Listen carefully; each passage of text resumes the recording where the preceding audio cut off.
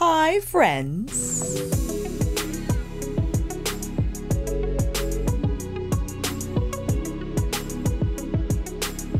Welcome to my May favorites right smack in the middle of June. This is coming at you a little late, but it's okay. Still wanted to film and share a couple of my faves for the month of May. Some are not necessarily new products. They are products that I have been using, but now using heavily because of the season. I also wanted to share some skincare updates as I've been using these products for quite some time and wanted to give you some insight on how they've been going. Why don't we start there actually? Let me grab my empties to kick this off. I have a relationship with Peach and Lee where they reach out to me and asking if I wanted any of the new product releases, and they have been sending me those products with their new releases. And with that, I had kindly asked them if they could re-up me on certain products, specifically the Glass Skin Serum. I bought these 2 bottles in their last sale or sale before, the jumbo size and the standard size.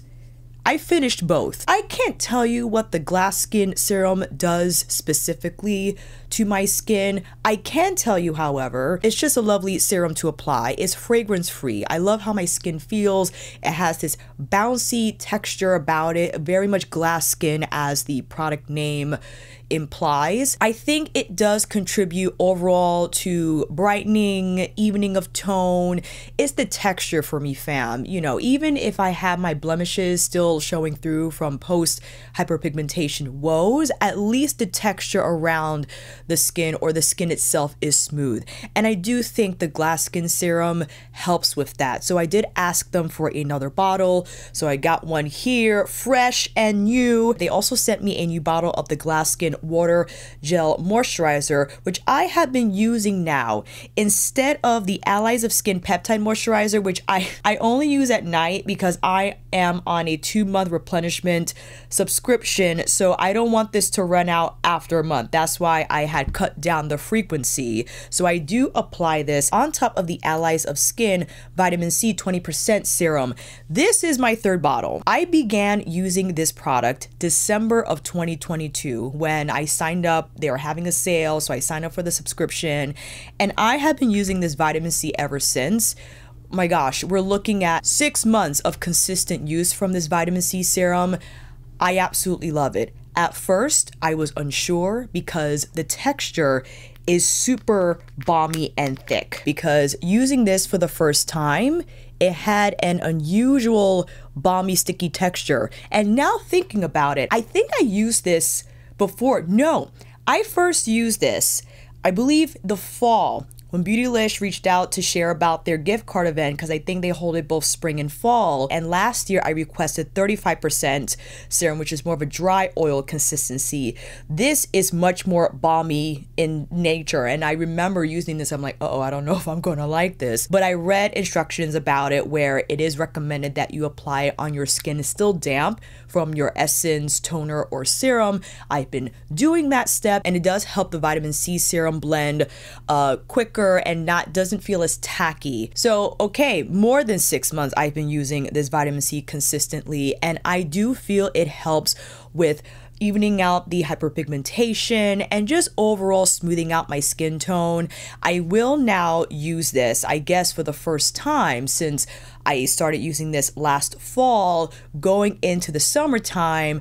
Don't know how the balmy texture will feel in humid weather, right? I think it's going to be fine, only because I'm just used to it by now. I know how to tackle the tack. And applying the Glass Skin Moisturizer on top, I think helps with my skin not feeling overwhelmed with product. Is either the Glass Skin Moisturizer or the Refer Light Cream Gel Moisturizer, or the Light Hydration Cream, which has more of like a gel cream look to it.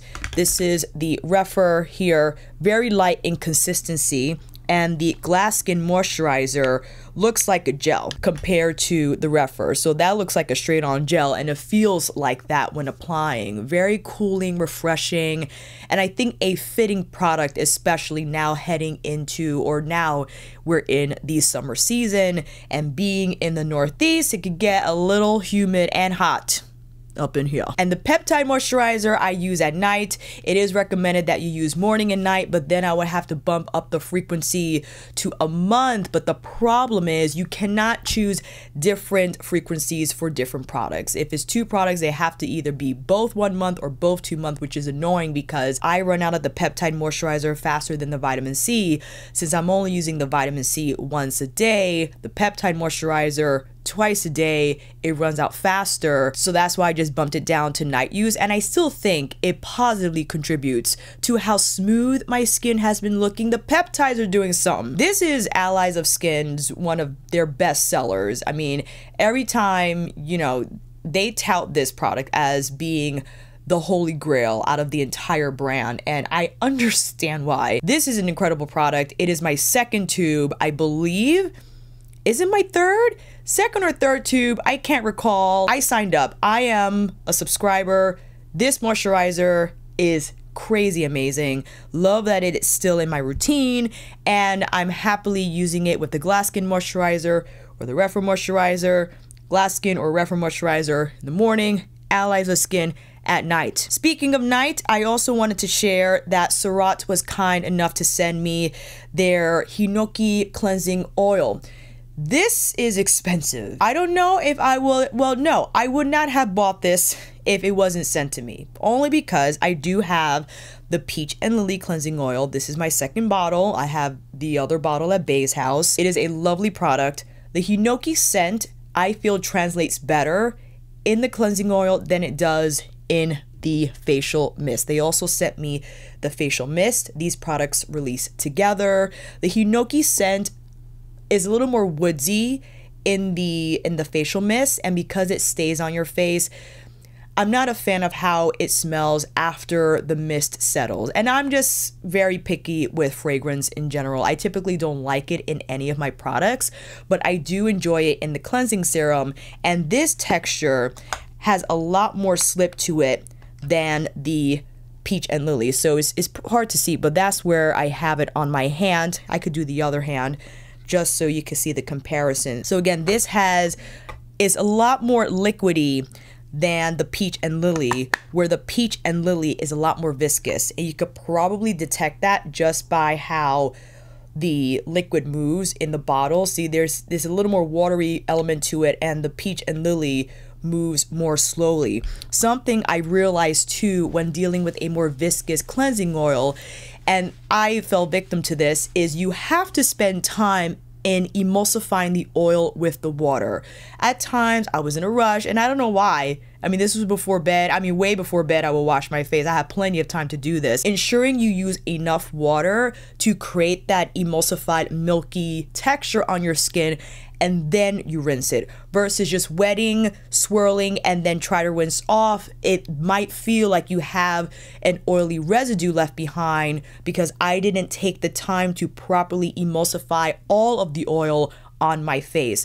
Like, turn off the faucet and take some time to get that milky emulsion around your skin and then rinse off. And when I do that, I don't feel there's much of a residue left behind. But with the Surratt, that happens a lot faster than with the Peach and Lily. So that is my comparison. Although this is a lovely product, I might not buy this.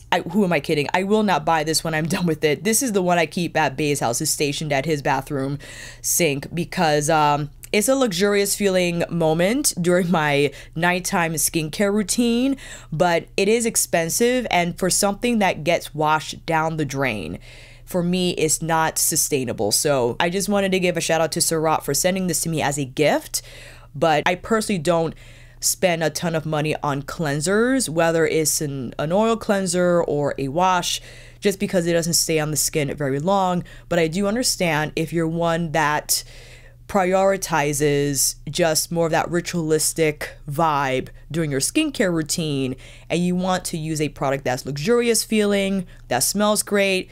It might cost you, but that's up to you.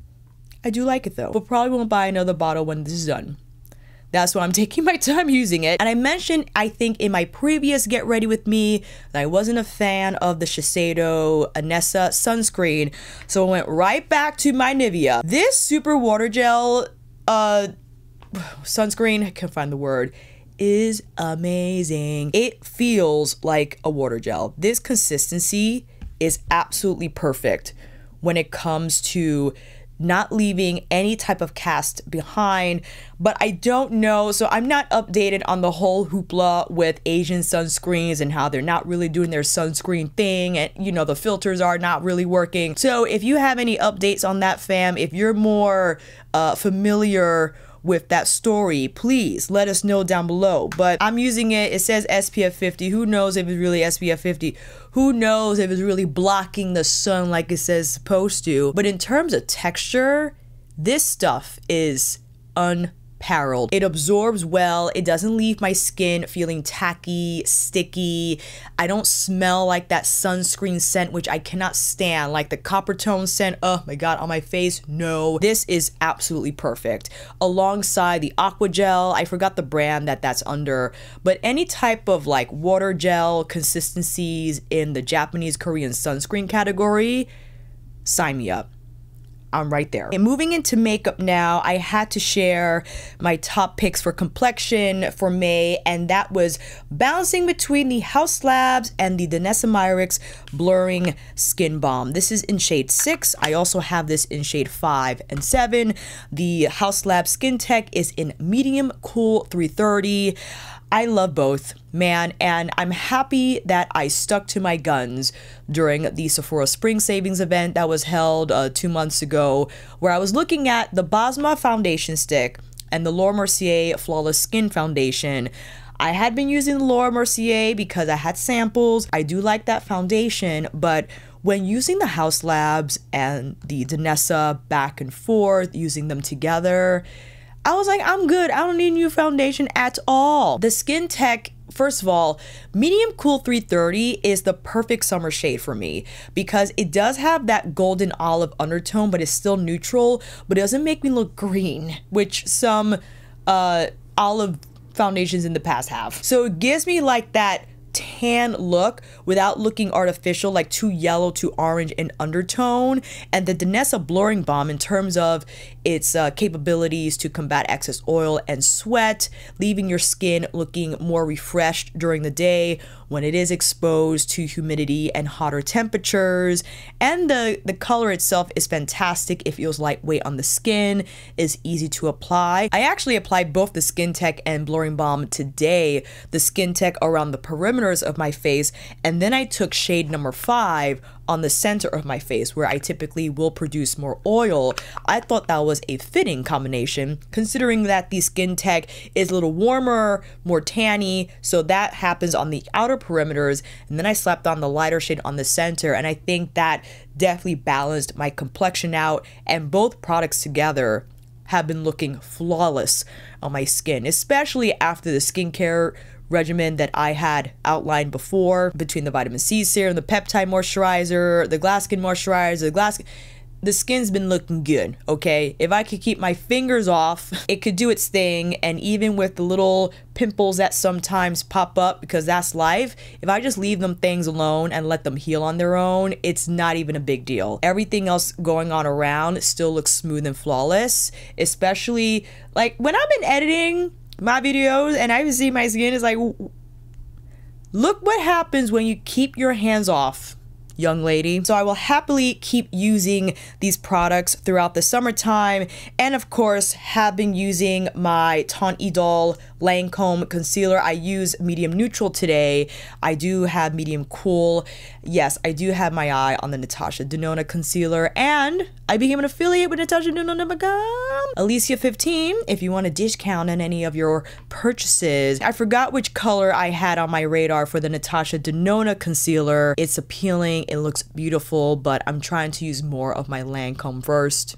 You know what I'm saying? And then I'll buy the Natasha Denona down the line, perhaps. I'm very happy, though, with the Lancome. I love what it's doing. I love the tone of it. It's concealing and brightening. It's doing all the things, checking off all the boxes. Now, in terms of what I did today for the cheeks, I did apply Danessa's Blurring Balm Flushed in the shade Jubilee, because the Pat McGrath Legendary Glow Color Balm Blush Sticks, technically, they do not belong in this video, so you will see them in the June video. at the end of July probably. So I wanted to stay consistent with, you know, May favorites. I applied Jubilee here on the footage, and a brush that I didn't realize came in clutch with not only the color balm application, but also is perfect with the blurring balm flushed application, is the Pat McGrath Labs Divine Blush Brush. This is a synthetic brush, but it's long, bristled, and tapered. And when you tap off the product from the pan itself, it lays it on seamlessly and evenly. Whereas depending on another brush, like for instance, the Spectrum Katie Jane Hughes collaboration, this also could be a good one, but it's a little spotty.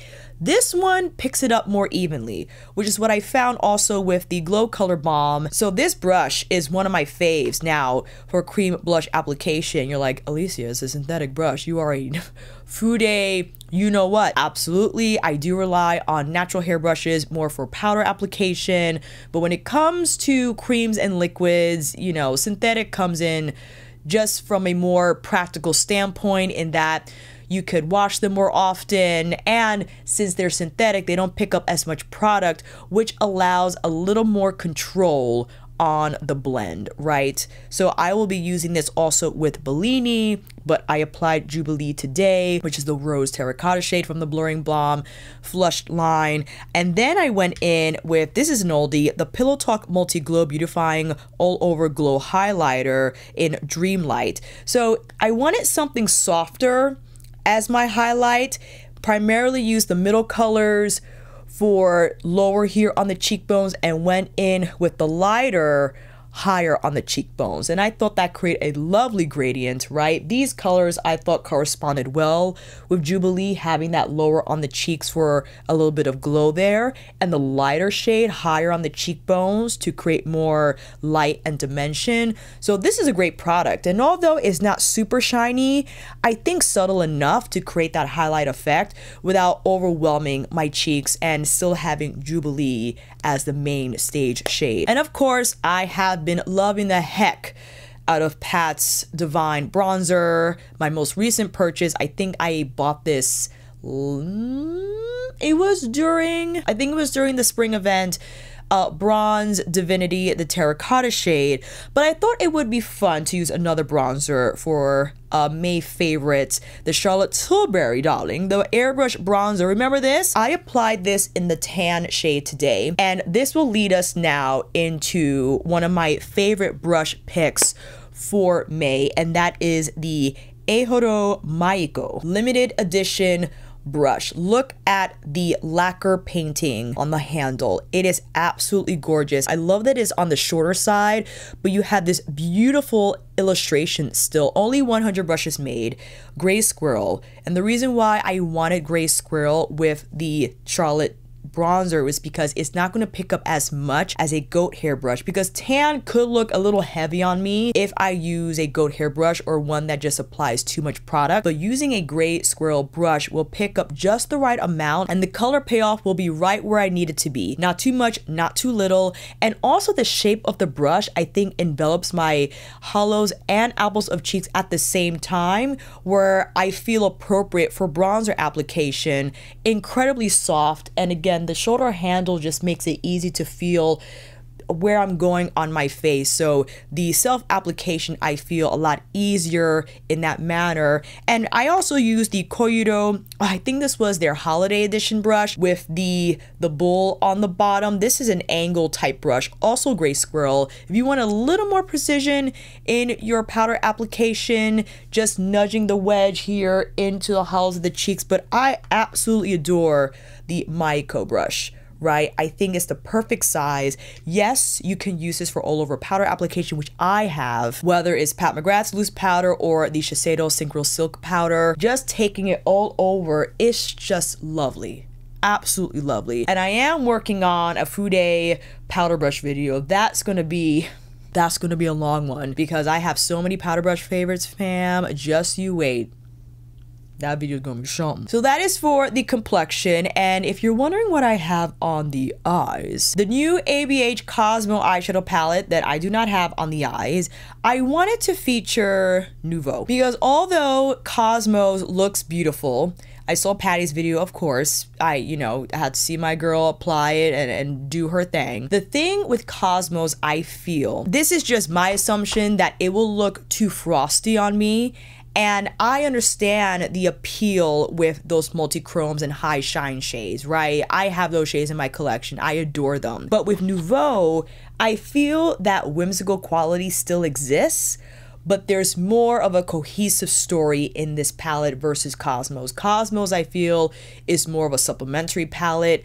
It's like applying all the accent shades together versus using the accent shades only just for those accent moments. You got the accent moments in here, but you have the earthiness still present in the color story. Like Lily is beautiful, whether on the lid or as an accent shade, right? I applied it here on the lower lash line. Why don't I go through the B-roll, because I filmed myself applying these shadows in case you were wondering. I had to pull out an oldie, the Charlotte Tilbury Eyes to Mesmerize in Verushka. My goodness, I know this product is old. Okay, it doesn't smell, it didn't get hard on me, she's still good, all right? So we're gonna use Verushka. I'm not entirely sure if that's still, is that still in the lineup? I feel like this is like a Volt shade. So I wanted to apply Verushka to set up the look because I was eyeing Hope, this beautiful desaturated olive from Nouveau. So after I applied Verushka, I went in with Metro,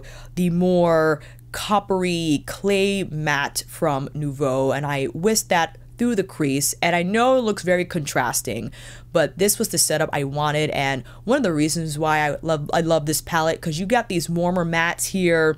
Even with Liberty, you got the olive matte, but the more grungier bronzes and olives, it works. I don't know how, but it works. And then I popped in Wisteria. Wisteria as an inner corner highlight, lower inner lash line pop, even on the lid if you wanted more of a pastel moment.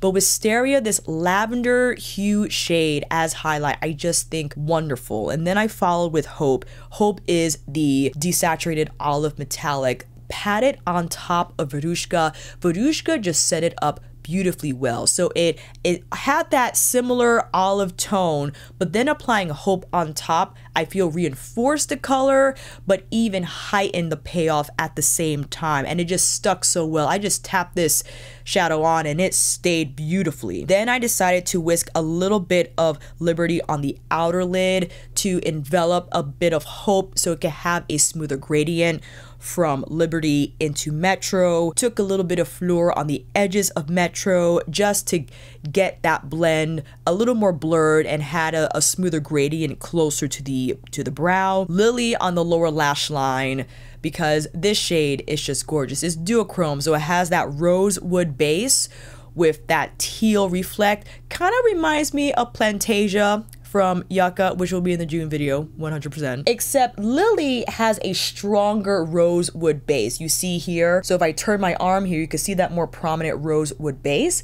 And when I put it to the light, that's where you can see more of that pearl reflect. Maybe I'll get Cosmos down the line if it goes on sale, but I'm not in a rush, and I don't have much FOMO about it. With Nouveau and Rose Metals is right up my alley. I love those shades, those more burnt, warmer mattes with the grungier metal shades, as Rose Metal implies, the coppers and the bronzes, and I love that color story, as well as Nouveau. I still do. So I wanted to pop this out. If you're wondering what my thoughts are about Cosmos if I was getting it, I'm not going to get it right now. I'm very happy with what ABH has released thus far, and who knows, if I swatched it in store and I totally get seduced, that is a possibility. But from seeing the looks I have already using Cosmos, I don't want that much frostiness on my lids. I just don't think it translates as well, or it does look pretty,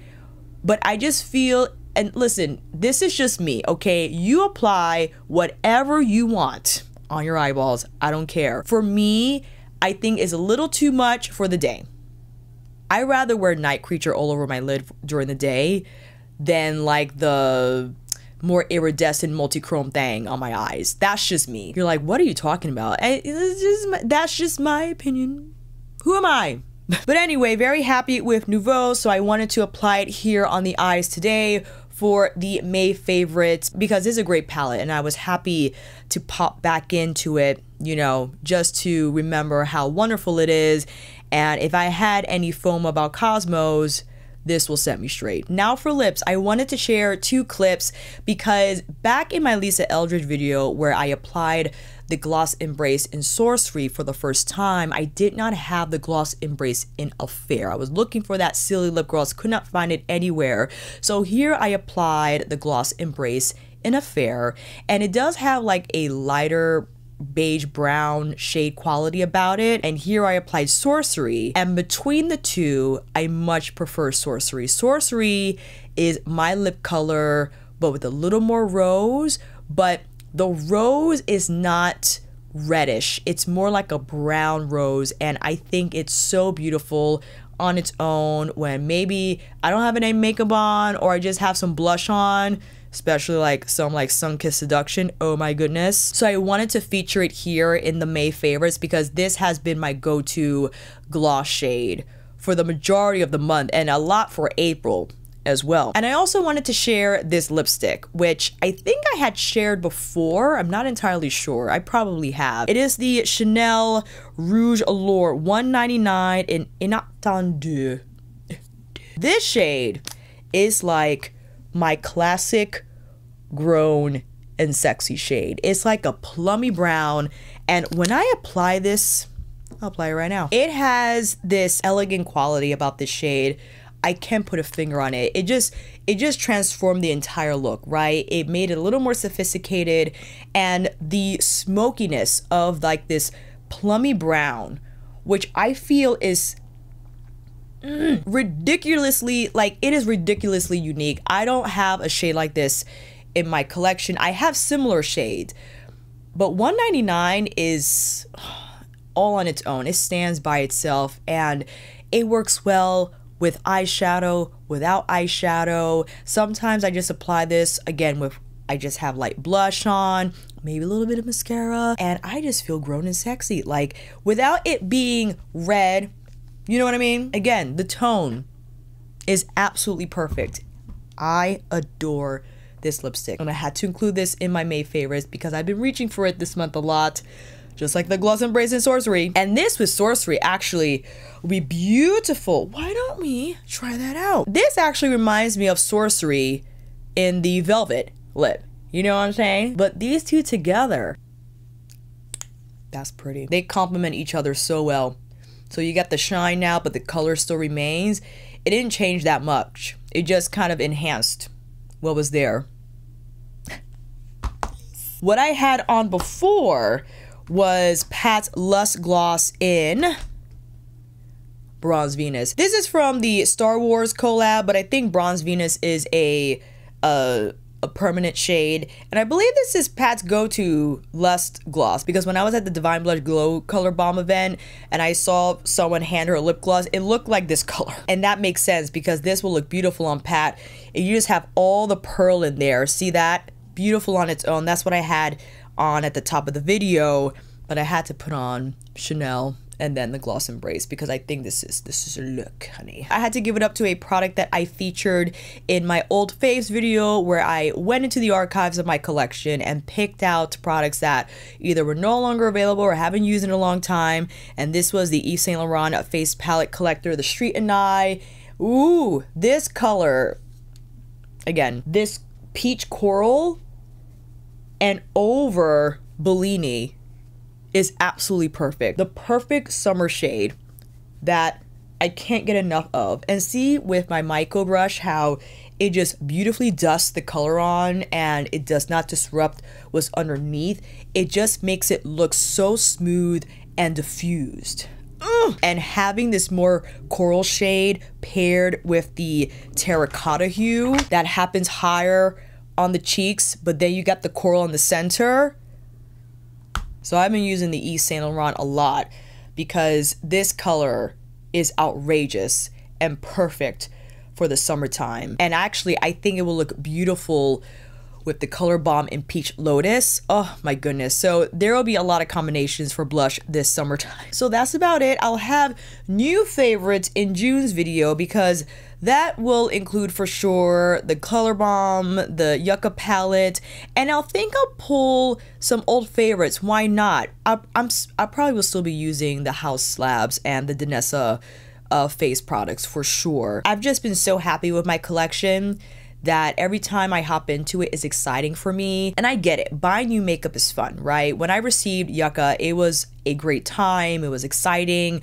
But again, I just wanted to be more intentional with my purchases and happy that I was grateful to receive 3 color balms from Pat McGrath Labs, and I bought Peach Lotus and the Cyber Lotus Balm Duo stick and thrilled with those products as well, right? And beyond that, I didn't go too crazy. Now I do have that new shade from the Haus Labs blush, Lavender Blonde.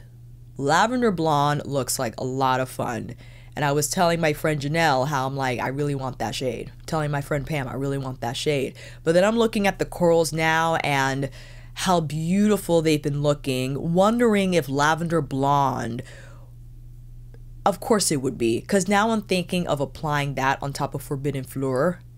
The plum look, I think, also fitting for summer. It might be more winter appropriate. I get it because of the hue that is not as peachy coral, which is part of the color spectrum that many people associate with summer. I get it. But I also think that could be a summer moment because it's so vibrant, right? Lavender Blonde, just the name itself makes me want to buy it. I already have Hibiscus Haze, and I was thinking about Pomelo Peach, but I didn't buy it because I really love the Bellini shade from the Danessa line.